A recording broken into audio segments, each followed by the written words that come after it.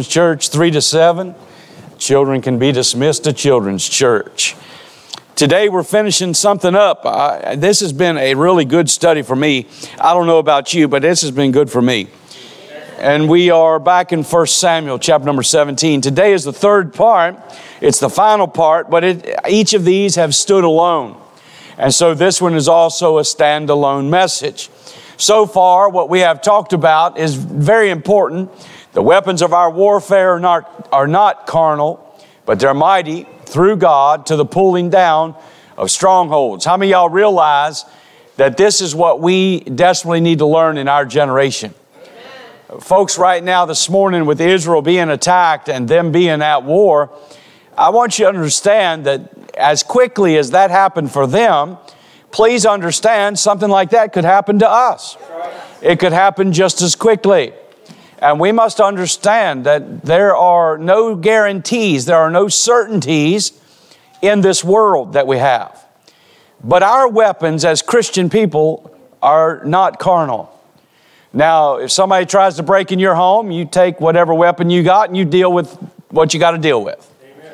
But when we're talking about spiritual issues, we don't go out to kill our enemy. We go to show them the truth of Jesus Christ. And don't forget, we're accounted as sheep to the slaughter all the day long. So when you understand that and you learn that and you grasp that, you'll know what that verse actually means.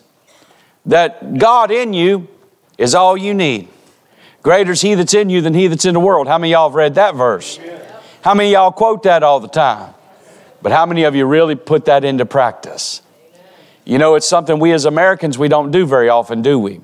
We have that idea of might is right, and might is not always right. Sometimes the weakest is what is the greatest. Why the 5 stones? We talked about this. According to 2 Samuel 21, Goliath had 4 relatives, probably brothers.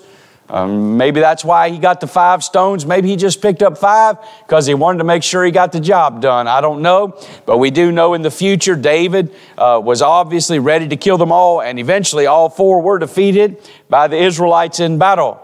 While David defeated Goliath, he was teaching us how to defeat some giants that come up against us. And we talked about these the last 2 weeks. The first one was the giant of doubt. As Goliath insulted the men, we understand that we're living in a day where the church is not readily accepted and liked and loved. Am I right? The power of the church is a thing of the past. We're living not only in a postmodern culture, we're living in a post-Christian culture. We are living in a culture that is very much idolatry. We're living in a culture that's pagan and hedonistic. Sexuality overruns everything in our culture. We overcome doubt through God's promises, and you got to get in the Bible to find out what they are, don't you? The second one was the giant of despair. Despair is a loss of hope and a loss of expected victory. Folks, victory is already ours in the Lord Jesus Christ, and we need to understand that. And so this giant of disproportion we talked about last week, looking at what we're up against, folks, we're up against it. We are up against it. We are in the minority now. Guess what? We've always been in a minority. People say, boy, I wish I lived at such and such time when the church was strong. It was easier to be a Christian. It's never been easy to be a Christian. It might have been easier to be a church member in the times past, but it's pretty easy to be a church member now and not a Christian. Come on, y'all. That disproportion has always been there. It always will be there until we're glorified. Notice this, when you got that giant of doubt, it's God's promise. Giant of despair, it's God's grace and mercy. That giant of disproportion, you need to rely on the power of Almighty God. Greater is He that's in us than he that's in this world. And today we start out with this giant of distrust. And I'm going to read this to you. 1 Samuel 17, verse 40, down through verse number 50. We're going to pray, and we're going to see what God has for us on this day. And folks, I want you to understand this. This is today. We cannot live on the blessings of yesterday. We need them fresh today. And we need to live for God today, and we need to make a determination in our heart and our life today that we're going to live for God. We're going to live for God this week. Don't trust your eyes. Don't trust what you see. Don't trust your ears. Don't trust what you hear. Don't trust your heart. Don't trust what you feel. Trust God and trust the Word of God. That Word of God and God will never fail you. But what we see, what we hear, and what we believe in our heart, think about with our heart and trust with our heart, will fail us. But God never fails. Please remember that. Amen. The giant of distrust. Let's read this today. Verse number 40, 1 Samuel 17. And he took his staff in his hand, and he chose him 5 smooth stones out of the brook, and put them in a shepherd's bag, which he had, even in a scrip. And his sling was in his hand, and he drew near to the Philistine. The Philistine came on and drew near unto David, and the man that bare the shield went before him. We talked about that last week, didn't we? How big that shield was. The only place that Goliath was vulnerable was right here. Right here. And God knew exactly what was needed. And the Philistine came on and drew near unto David, and the man that bare the shield went before him. And when the Philistines looked about and saw David, he disdained him, for he was but a youth and ruddy and of a fair countenance. And the Philistine said unto David, Am I a dog that thou comest to me with staves? And the Philistine cursed David by his gods. And the Philistine said to David, Come to me, and I will give thy flesh unto the fowls of the air and to the beasts of the field. And David said to the Philistine, Thou comest to me with a sword and with a spear and with a shield, but I come to thee in the name of the Lord of hosts, the God of the armies of Israel, whom thou hast defied. This day will the Lord deliver thee into mine hand, and I will smite thee and take thine head from thee, and I will give the carcasses of the host of the Philistines this day into the fowls of the air and to the wild beasts of the earth, that all the earth may know that there is a God in Israel. And all this assembly shall know that the Lord saveth not with sword and spear, for the battle is the Lord's, and He will give it into our hand. Let's stop reading there this morning. Let's pray. Father God, we thank You so much for allowing us the opportunity to gather together. And we ask You, Lord, now that You would just open up this Scripture, Lord, that we might be receptive to it, that You might show us, Lord, those great truths that we need to learn. And Father, we want to thank You and praise You for Your mercy and Your goodness and Your grace. And Father, I pray today, Lord, if there's one soul in this room that's struggling with sin in their life, some kind of a giant in their life that they can't seem to overcome, I pray, God, You would show them the truth from Your word today of how they can overcome things, how they can defeat those things in their life that they seem to think are undefeatable. And Lord, I pray, Father, if there's one soul in this room that's lost and on their way to hell, that God, today might be that day of their salvation. And we pray, Father, You'd show them their need of salvation. Show them the gospel, the death and the burial and the resurrection of Jesus, sufficient for salvation. Now, Lord, please have Your will and Your way. And help us, Lord, to learn today and grow today. And Lord, we do once again pray, Father, for Israel. And Lord, we know that You know all of these things, and none of these things have caught You by surprise. And Father, we know according to Your word that some of these things are going to come to happen, and the world is going to come against Israel, but You're going to defend them. And Father, we know these things are coming to pass as we read it in Your Scripture. But Lord, I pray that You'd help us to keep our eyes upon You. And Father, for these that are going to Israel to preach the gospel, to share the love of Jesus Christ, may they be emboldened, may they be emblazoned, may they stand firm in their conviction and boldly proclaim the truth of Jesus Christ. No matter the outcome, no matter what happens, Lord, give them courage and give them strength, Lord, please, in these days we live. In Jesus' name we pray, amen. I want you to notice this today. The men were afraid. They were not trusting in God. This is our problem today. We're filled with fear. We're not trusting in God. We trust in everything but God. We talked about this in the first week. We talked about this in the second week. And we're going to talk about this today because this is the biggest issue we have in our lives as Christians in 2023. We talk a good game, but we don't put our boots on. We don't lace up the boots. We don't ruck up. We don't suck it up and drive on. We don't get prepared for the battle. We think the battle belongs to everybody else. And according to this, the battle is the Lord's. I want you to realize that in every war there are casualties. In every battle there are casualties. And you and I need to understand it is very possible that we put our boots on, we ruck up, we get our armor on, we get our sword sharp, and we go into the battle, and it's very possible that you might be damaged, you might be injured, you might even be killed in the battle for the Lord. And I want you to realize this is a possibility. We still have brothers and sisters all around this world who are suffering for the cause of Christ. They're out there in the world and they are preaching the gospel. They are frontline Christians. They are standing firm. They are standing strong. They don't cower. They don't back down. And they are dying for the cause of Christ. And there is a crown for them when they get to glory. There will be a special martyr's crown just for them. Folks, you and I are so backwards from true Christianity in America today. We think that Christianity is somehow we're supposed to feel good. We're supposed to always be encouraged and uplifted. We're supposed to just accept everybody in their sin and what they're doing. We're supposed to have people accept us when we're in sin, no matter what we're doing. And that's not Christianity. Christianity is holiness. It is a calling to holiness, separation from the world, separation unto God. When you separate from the world, you have automatically alienated that world. That world is at enmity with us, brethren. We're not to love the world. We're to love God. We're not to love the world. We're to love the things of God. We're not to love the world. We're to love the Spirit of God and the Word of God, the truth of God. But that's not how most of us are. Am I right or am I wrong? And so here we are in our generation. We have a warped sense of what Christianity is. In this generation, they had a warped sense of what being the army of Israel was. Oh, they knew the stories of the past, but they had not experienced those great victories on their own. And in even the small victories that they had experienced that God had given them, they had already forgotten it when they saw one giant standing in front of them, and immediately all the victories of the past are wiped out of our mind. That's the way we are today. We can have a victory over this little area in our life and that little area in our life.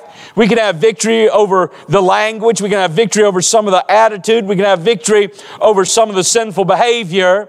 But then all of a sudden, God allows a greater battle to come your way, and we forget the victory, and we forget the victor.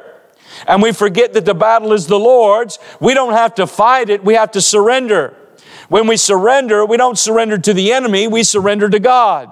This is the problem we have. We are surrendering to the enemy. We're surrendering to doubt and discouragement and defeatism. Instead of surrendering to the conqueror, the victor, the battle is the Lord's. Is everybody with me this morning? So the men were afraid. They were not trusting God. Remember, the Bible tells us that the Lord is my strength. Is the Lord your strength today? Is the Lord your strength, or do you go to the gym and pump iron so you can be strong? Because I want you to know, as strong as you get, you're stronger than a bullet. I mean, you can be like Superman, but there's only one Superman, and that wasn't even a real man. That was made up, just in case you're not sure. He's not faster than a speeding bullet. He was not able to leap tall buildings in a single bound. That came out of somebody's imagination. You are not going to be able to outrun a bullet. You cannot jump a building in a single bound. Come on, y'all. Some of us eat so much we can barely waddle. You and I need to realize that the Lord is our strength. Now, we are in a battle today. We are in a battle for men's souls. We're in a battle for our heritage. We're in a battle. But instead of looking at the victor, instead of looking at the battle plan that God has given us, we look at the giant. We see that there are so many leaving church. We see there are so many walking away from God. We see so many people deconstructing their faith. And they're doing that because they never were of us to begin with. If they go out from us, they never were of us. And folks, you don't deconstruct salvation. It's impossible. But you can deconstruct religion all the time. We don't want to be religious. We want to be saved and set and secure in our Savior, right? The Lord is my strength and my shield. My heart trusted in Him. It's the only thing your heart can trust in that won't fail you. You can put your trust and faith in military. You can put your trust and faith in finances. You can put your trust and faith in your home. But I'm here to tell you all of those things are going to fail you in one fell swoop. You need to put your trust in the Lord Jesus Christ. There's coming a day, dear American, where you're going to get up to go to the bank and there's not going to be any money in that bank. You're not going to be able to get a dime out of that bank. There's going to come a day, dear American, when you go to write a check or you go to use your little plastic card and your money is worthless and useless. You better already have a relationship with the Lord Jesus Christ. You better already be settled. You better already know that Jesus Christ is your strength. He's your sustainer. He's your provider. He's our rock. He's our shelter. He's our King. You better understand this, dear brother. One of these days, all that physical strength that you've got is going to fail you. It's going to fail you. You're going to get older. I used to run 6 miles one day, 12 miles the second day. I was in shape. But all that was back then. It ain't now. I'm shaped, but this ain't much of one. Poor Jill. But are y'all listening to me? Your health will fail you. Your body will fail you. But your God will never fail you. And you need to understand that. Psalms 46:10, be still and know that I am God. Here's the other problem we have as Americans. We talk a good game. We think somebody's going to come to our rescue, going to come to our defense. I'm here to tell you that our safety net as Americans is rapidly falling away. As a matter of fact, in some of the cities, some of the larger cities, they put things in the newspaper, put things out online, they put things out on the television. Please do not dial 911. We are overwhelmed and we will not be able to get to you unless if it is a life or death situation. Take care of it yourself. Deal with it yourself because we can't get there. Folks, you and I need to realize that when that day comes, when it's dark 30 and somebody's kicked in your door and somebody's standing there wanting to harm you and your family, you better have a relationship with God. Amen. Yeah, you can dial 911. They'll get there in about 15 or 20 minutes, maybe. Yep. You better be ready to take care of yourself, defend your family, but you also better have your heart right with God. Why? Because God is the one who is the ultimate victor in every battle. Every battle. And in everything give thanks, for this is the will of God in Christ Jesus concerning you. You and I need to understand we're living in the last days. This is what the last days looks like. It's dangerous. It's perilous. Yes, you need to learn how to protect yourself and defend yourself physically, but you better also understand that God is the ultimate victor, the ultimate conqueror in every battle, in everything in your life, and you better be close to Him. Because when you're close to Him, He'll give you a clarity of mind, He'll give you a clear heart and a clear conscience. And it's something that we are missing in America. We don't have a clear mind, we don't have a clear heart, and we don't have a clean conscience. We're guilty before God because we put our trust in everything else besides Him. It's true. We need to learn to be still. Just be still. You need to learn to come apart before you come apart. You need to learn to come apart and be still with God. You need to learn to turn that TV off. You need to learn to go outside and just sit. You need to learn to just get away from the electronics of our day. You need to learn to get away from all the people of our generation. You need to learn to go out by yourself, sit down in a quiet place, be still, and just learn of God. It is something that's missing. Our quiet times are missing. Our prayer times are missing. Our personal relationship, our personal walk with God is missing. We talk a good game. Oh, I'll pray for you. Oh, I'll lift that up in prayer right now. I'll pray for you today. And then we just drop it. Let me ask you a personal question. Please don't raise your hand because we're all guilty. When was the last time somebody said, hey, would you please pray for this? They're in a dire strait. They're in a desperate way. They're sick. They're in a financial tight spot, whatever it is. Please pray for me. And you go, oh, yeah, I'll pray for you. And you never do. You don't take it to God because you don't really think God could do anything anyway. Let me tell you something. God is more able than you and I can ever even imagine. God is more capable than you and I can fathom. The hand of God is moved by prayer, dear brother. And the reason we have not is because we ask not. And sometimes we ask because we don't have it because we ask it amiss. All we want is what we want for ourselves and for our sake instead of glorifying God. You want to know something? Sometimes the greatest thing that can ever happen to you is you find yourself flat on your back in a bed of affliction, suffering horribly with some terrible, dreadful disease, some dreadful sickness, some heart issue, some cancer issue. The only place you have is to look up to God, and you will find that God is enough. Well, wish to God we'd find that out now while we're younger, while we're healthier, before that day comes. Because that day comes for all of us unless we die at a young age. The men were afraid, not trusting God, and Saul didn't trust in David's ability. Look at verse number 33. Saul didn't trust David. It says, and Saul said to David, thou art not able to go against the Philistine to fight with him, for thou art but a youth, and he a man of war from his youth. You're not able to do it. How many of y'all have had people tell you that? How many of y'all have had that happen to you? You're not able to do that. Think about this, and Christine made a perfect statement that goes along with this message. Now's not the time to tell any missionary that they're ignorant for doing what they're doing. Now's the time that all of us need to put on our missionary boots and get out there in the world and serve God. Amen. Now's the time. There may be no tomorrow. Now's the time. And for anybody that's out there serving God on the front line, serving God in a foreign place where there's war and there's the Islamic invasion that's going on around the world, praise God they're out there. Some of them are dying too, brethren. But they're more than conquerors through Christ Jesus. Saul didn't trust David's ability because he was too young. Don't ever count out somebody that's young. I want to tell you something. I was absolutely amazed on last Sunday night and Monday night at the preaching ability of that young man. I'm here to tell you, if you missed that, you missed something incredible. That young man was filled with the Spirit of God and the Word of God. He was permeated with the Word of God, and he preached God's Word with power and conviction. What an amazing thing that was. For somebody that's not even 30 years old yet.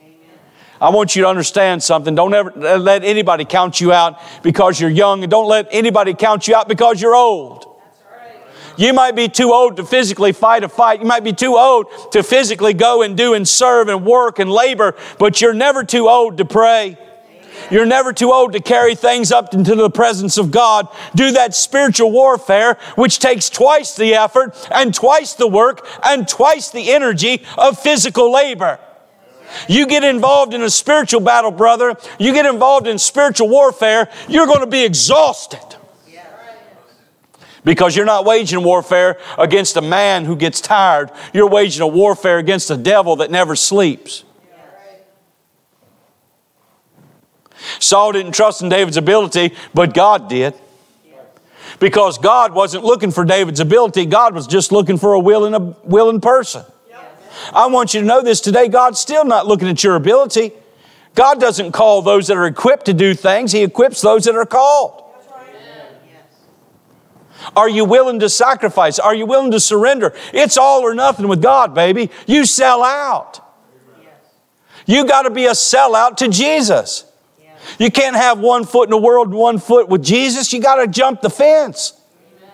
If you're going to experience this, if you're going to know what I'm talking about, if you're going to defeat giants in your life, you've got to absolutely surrender everything to God. Your family to God, your finances to God, your home to God, your vehicle to God, everything. Amen. Saul tried to get David to trust in his armor. Look at verse 38. Y'all still with me?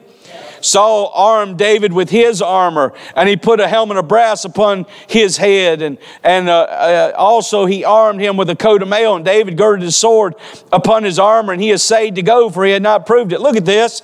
Saul tried to get David to trust in his armor. What was wrong with Saul? Why didn't Saul put on his armor and go out and face Goliath? Amen. It was his responsibility. He was God called to be king, was he not? Wasn't he a head and shoulder above everybody else? Wasn't he a great big man? Yes, he was. He was a big bad boy. Why didn't he go out and fight? Because fear overruled him.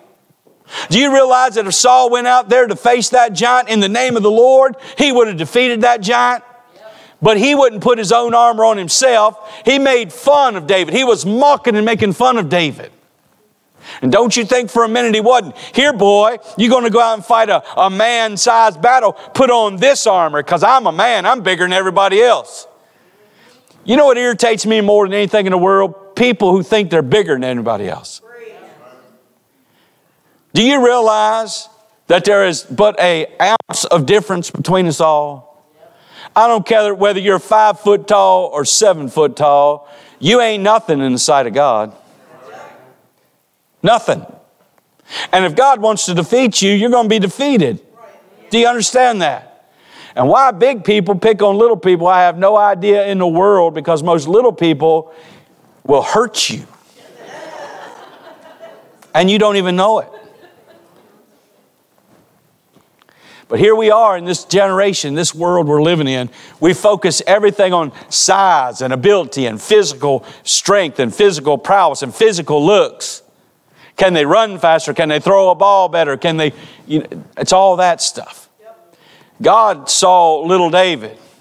God saw a little boy, a young boy, a youth, who had enough gumption about him to say, I can't defeat that guy. But the battle ain't mine anyway. Amen. I'm just going to trust God to do it. Amen. Somebody's got to do it. And if y'all too afraid to do it, here I am. I'll go. What? Hey, that was more of a man than the mighty man Saul. Amen. Wasn't it? Oh, yeah. Y'all do realize that in just a few years, it's going to make Saul so mad he wants to kill David, because people are going to be singing a song, Saul killed his thousands, but David his 10,000s. This is going to come back to backfire on Saul in a big way. Look at this. The Bible says David essayed to go, for he had not approven it. That word essayed means to judge critically, to put it to the test. He said, I am not going out there in this armor. I've never put it to test. I've never used it. I'm not skilled in this. But what was he skilled in? He said, I have a sling, and there came a bear, and God gave me the power. And a lion, and God gave me the power. There have been enemies who've attacked, and God gave me the power. Do y'all realize that? I want you to think about this for just a minute. David had learned in whom he trusted. Look at verse 34. And David said unto Saul, thy servant kept his father's sheep, and there came a lion and a bear, and took a lamb out of the flock. I went out after him and smote him and delivered him out of his mouth. Which one of y'all in here would go after a bear or a lion?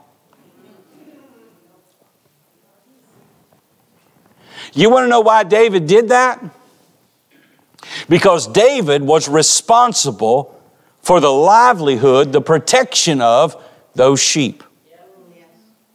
Do you want to know why David was mighty? Why David stood up? Why David went after both a lion and a bear? You want to know why? Because he took the responsibility, even though he was the nothing of nothing. To be a shepherd is the lowest of all humanity. It's lower than people who clean out septic tanks. And if you clean out septic tanks, thank God you're out there. Because I don't want to do it. Amen? But to be a shepherd was the lowliest of low. Is everybody following that? Yes. But he took it so seriously. He was not going to let his father down. He was not going to let his family down. That took money out of his father. That took food off of their table. He was not going to allow this to happen. He took it seriously. So he stood up against that bear, and he stood up against that lion, and he knew that he was no match for those things. But God could give him victory. Amen. And he relied upon God. God put David as a shepherd boy. Yes. And David understood that. Oh, if we would remember that tomorrow when you go to work and you hate those people you work with, God put you there. You can be a Saul or you can be a David. You can be a Saul and act like you know more than everybody else does. Act like you're better than everybody else does. Look down like you do more work than anybody else does, and like you're mistreated and talked about, and nobody likes you. Or you can be like little David and go, thank you, God, I'll take this little nothing place, and I'll take this little nothing job, and I'll work in this little nowhere nook, and I will do my best because it's what you gave me to do, and I want to do it to the best of my ability for your honor and your glory, and I will do it for you, God. Amen. The choice is yours. You can be a Saul or you can be a David. Yes. Those places you work and those people you work with, they're giants in your life. They're giants in your heart. They're giants in your mind. Are they not? Yes. Does anybody work out there? Yes. You know what I'm talking about. But David learned in whom he could trust. Verse 37, David said, moreover, the Lord that delivered me out of the paw of the lion, the Lord that delivered me out of the paw of the bear, the Lord will deliver me out of the hand of the Philistine. The Lord, the Lord, the Lord. Amen. Huh. So will the Lord deliver you? The answer is yes. Yes. He may deliver you because He gives you a victory over that enemy, or He may deliver you through the avenue of death, but we are always delivered by God. Amen. Sometimes He delivers you by the avenue of learning from your great failure. Sometimes you think you're going to be mighty and show God how mighty you are, and how you're going to show God how much you love Him, and you're going to do this. That's not relying on God. When you're faced with the obstacle, when you're faced with the giant, then, my dear friend, you just rely on the power of God to see you through it. Is everybody following me? Because David didn't know when the lion was showing up, and David didn't know when the bear was showing up, and David was sent down there with some cheese and wine and bread to give to his brothers. He didn't know Goliath was there. But God did. Now look at this. Proverbs 3:5, trust in the Lord with all thy heart, lean not to thine own understanding. It makes no sense that this little boy is going to fight a giant. Romans 8:28, how many of y'all believe that's still in the Bible for you? We know that all things work together for good to them that are called according to His purpose. Folks, everything works together for good. You may not understand why somebody treats you the way they treat you. You may not understand why somebody you love doesn't do what you think they ought to do. You may not understand why you think that you got a bad deal in life. Guess what? God knew. Now, either you deal with it with God, and you allow God to work in you and through you to overcome that jealousy, that anger, and that bitterness, or that anger, that jealousy, and that bitterness is going to eat you alive. The choice is yours. You can be a Saul and sit back and wait on everybody else to fight your battle, or you can be like David and just step into the fray, and come what may, God's able. God's able. And get your eyes on the real enemy. The real enemy was within those people, not without those people. The real enemy was fear. The real enemy was they were afraid to fail. The real enemy is they were not willing to pay it all. They were not willing to surrender all. They were not willing to be like David. They were not willing to step foot on that battlefield because they were looking at the obstacles. They were looking at the odds. They were looking at all this stuff. And folks, understand what happened. They were not trusting in God.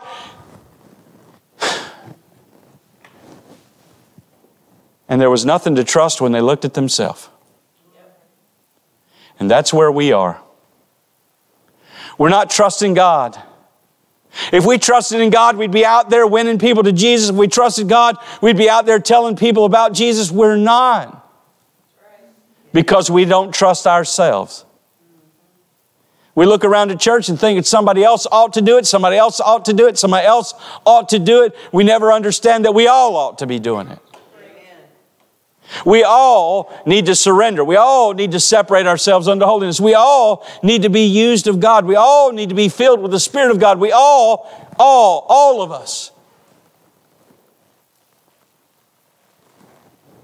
If we had the heart of David, the first minute that giant walked out there and defied God, we'd all run on him and slew him. Amen. You see, the Philistines were also afraid. That's why they sent Goliath. Because the Philistines knew that if they fought Israel, they would be defeated. The enemy knows he's defeated today. Are y'all with me? The devil knows that he's defeated. He has but a short time. He has but just so much time. Folks, guess what? He's got more time than we do.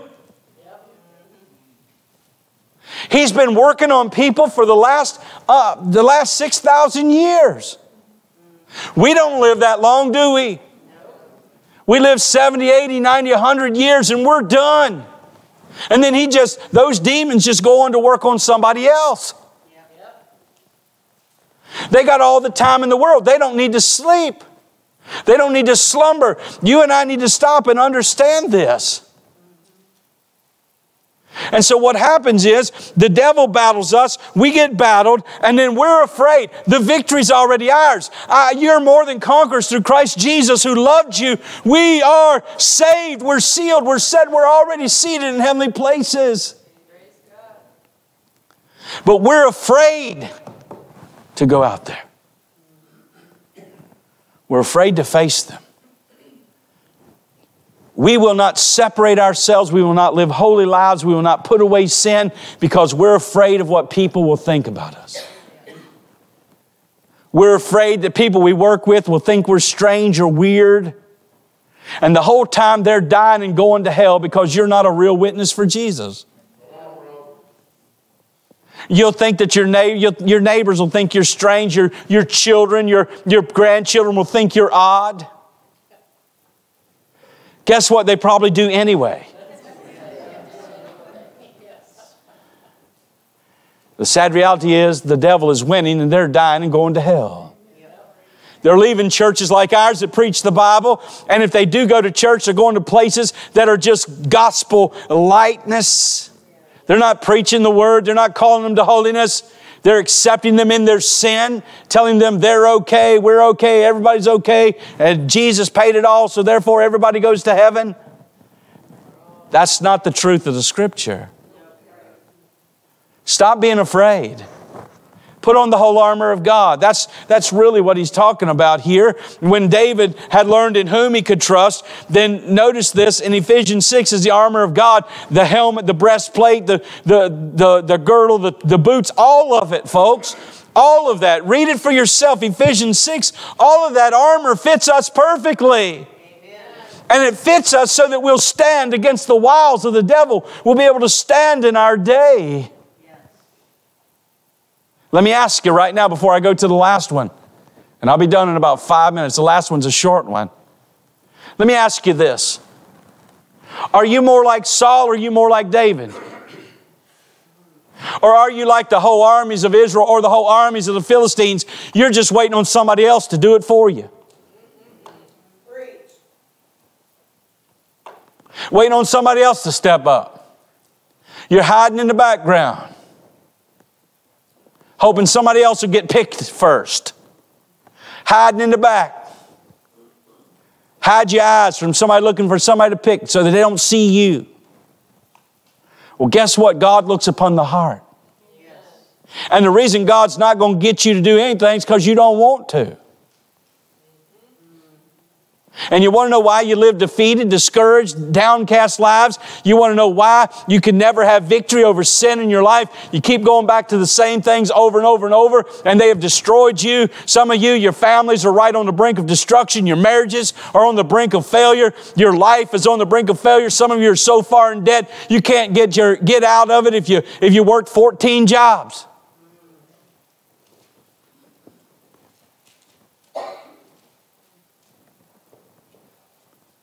Ain't nobody coming to your rescue. Because God has already given you the rescue. And you have said no.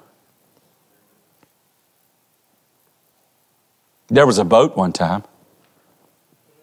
God sent a flood. Sent a boat big enough for everybody that needed to, wanted to get on it. That boat would have been just fine. But everybody said no. Nope, I ain't doing that. That's weird, man. I'm not getting in that thing. That's weird. Why would I get in a boat? It has never even rained. Why would I get in a boat? And why would I get in a boat with a bunch of stinking animals? Why would I do that? That doesn't make any sense. And now they go in your gas tank. They were all killed. Folks, those people didn't trust God. And they didn't trust the man of God who was trying to tell them that there was a way to escape an impending judgment. This is the way it is in America. The vast majority of people sitting on church pews are lost and on their way to hell. They are trusting in being good people. They're trusting in praying a prayer. They're trusting in their religion. They're trusting in some work that they have done, but they are not trusting in Jesus. And they're looking around at everybody else who trusts in everything else but Jesus, and they're justifying themselves. And if Jesus should come right now, today, right now, during the preaching hour, all around America, if the Lord Jesus would come, and even so, come Lord Jesus, and call His true disciples to Him, I wonder how many of y'all would be looking around like, what happened? Where'd Paul go? Why is his clothes up there? That's weird. That's weird. How come there's so many people still here? That's weird. Where'd they all go? Where'd that handful of them weirdos go? Where'd that handful of them ones that raise their hands and sing and cry? Where's that handful of them that go to the altar and weep? Where's that handful of them weirdos? Where'd they go?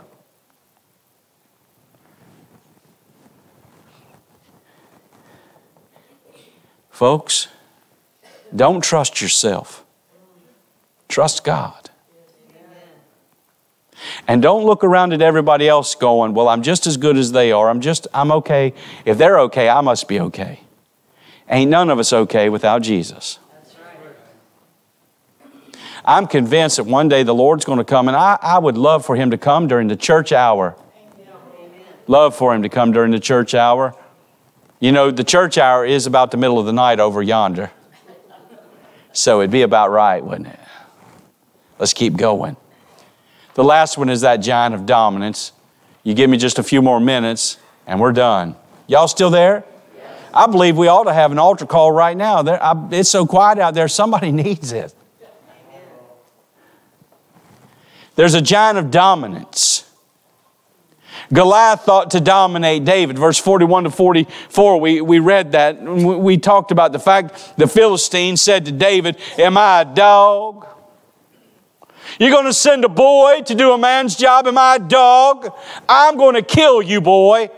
I'm going to destroy you, boy. I'm going to kill you, destroy you, make you nothing. I'm going to let everybody watch me crush you. That's the way the devil is right now to the church in America. They are killing us. Maybe not physically, but spiritually, we're about as dead as 4 o'clock. Lack of tears, lack of brokenness, lack of repentance. You know it and I know it. Goliath thought he was going to dominate David, but Goliath overlooked the obvious. The obvious was when David walked up to him, there wasn't any fear in David's eyes. Amen. I love these people that show up to church every now and again. I love these people that like to come whenever we eat. They just show up. I don't know what it is, but you can have chicken out there and we got 400 people show up to eat and 180 or whatever it is in here on Sunday morning. Come on. And they always want to talk. Talk all spiritual. But they all have weird things to say. Well, I just don't believe like you do, Pastor Paul. Sorry about your luck. Don't affect me at all. Well, Pastor Paul, you know. You know that if you sin, then you've got to get saved over again. You know that. No, I don't. Because the Bible don't say that. So what sin is it that I have to do where I lose my salvation? Draw me a line. Well, now you know. I can't draw a line for you, but I know it for me. No, you don't. I'm a walking billboard of sin. I fail God 24/7 because I live in this flesh, in this sin-cursed body, on this sin-cursed earth, and I am not glorified yet. My salvation is not contingent upon me, it's contingent upon the faithfulness of Jesus. I can show you from the Bible. And I get this, well, I don't, I'm not worried about what the Bible says. I know how I felt. Excuse me? I know how I felt. Well, let me tell you, I'm feeling a lot of things right now myself. But we walk by faith and not by sight. I get them. They find me. They find me. They seek me out. I must have, hey, talk to me written on my face or something. Well, Pastor Paul, I just don't believe like you do. I just, we like your church. Yeah, you like our chicken. We just love your church, but we just don't believe that way. We believe that there are some predestined for hell and some predestined for heaven. Well, sorry about your luck. Which one are you? How about your children? Isn't it amazing? All those that are predestined for heaven, their children also are predestined. Have you ever thought about that? It's their children that get saved. Everybody else goes to hell. Is that what it is? Really? Are y'all still there? Yes. You see, when bad stuff comes into you, you want to dominate somebody. Had that this week. Somebody just constantly wanted to bash me, barrage me, belittle me. Folks, go ahead. You're not fighting me, you're fighting Jesus. Because I don't allow you to affect me. Amen. Everybody with me? So look at this. There's no fear in David's eyes. Why? Because David had already settled the matter that the battle is the Lord's. Amen. David had already established the fact that God had empowered him to kill the lion and the bear, and this giant is actually nothing compared to a lion and a bear. A lion and a bear are faster, more ferocious. This big old rascal is going to lumber along slowly. He's a big old oaf. And he thinks his size can win the battle. He thinks that shield out in front of him can stop any weapon of warfare. Well, David's going to come at him with something that God made, not something that man made. And there's a difference. 2 Timothy says God has not given us a spirit of fear. You there? I'm almost done. But a power, love, and a sound mind. Look at this, and we're almost done. God was with David, and God is with us. Greater is He that's in you than he that's in the world. Yes. Know you not that you're the temple of God and the Spirit of God dwelleth in you? Are you saved this morning? Let me ask you this. Are you saved? Do you know for sure? Good, because if the Lord comes for we're done, I want us all to go. I would rather there be just a few sitting around going, what happened? Than the majority sitting around going, what happened?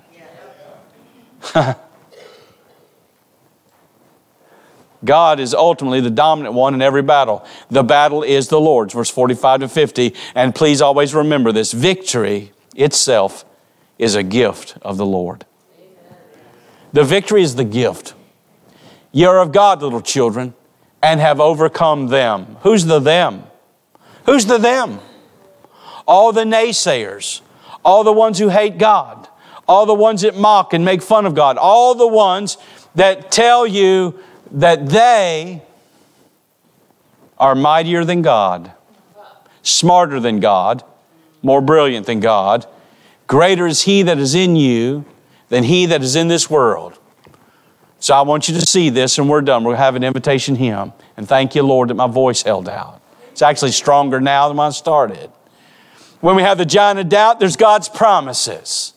When you have the giant of despair, there's God's grace and mercy. When you have that giant of disproportion, there's God's power. God is the strong one. When you have that giant of distrust that comes into you, and that's really what this message was all about today. You have got to understand God's Word is what settles it. You've got a Bible in front of you. Read it, learn it, know it, hide it in your heart. Amen. This is your weapon of warfare. Sharpen it. Yes. Wield it, yield it, and do some damage with it. Amen. Every time you tell a sinner the gospel story, you are wielding the Word of God, because the gospel, the death, the burial, the resurrection is God's Word. Yes. And you are doing damage to the enemy. Hallelujah. When those giants want to dominate you, you already have victory. If you're saved today, you are already seated in heavenly places in Christ Jesus. If you're saved today, you're sealed by the Spirit of God unto the day of redemption. If you're saved today, greater is He that's in you than he that's in the world. If you're saved today, you are the dwelling place, the tabernacle, the temple of the living God. If we are the dwelling place, the tabernacle, and the temple of the living God, we must stand to fight against the giants who want to defile our temple, who want to defile the temple of the living God. We must stand against the giants in our land who want to destroy our temple, who want to tear down that temple, who want to make mockery of that temple. We need to stand up as giants in this day and fight the fight. Stand against them and fight the fight. Don't use man-made weapons. Use what God made. Amen. The giants will fall when you go and fight God's way. And right now there are some of you, you've got a giant that's facing your marriage and a giant that's facing your family. And you brought the giant into your own house.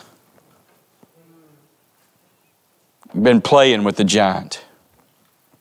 Funny thing about giants, they're kids once too. You play with them and entertain them. Next thing you know, they're a whole lot bigger and stronger than you. And they think they can dominate you. But they don't know God.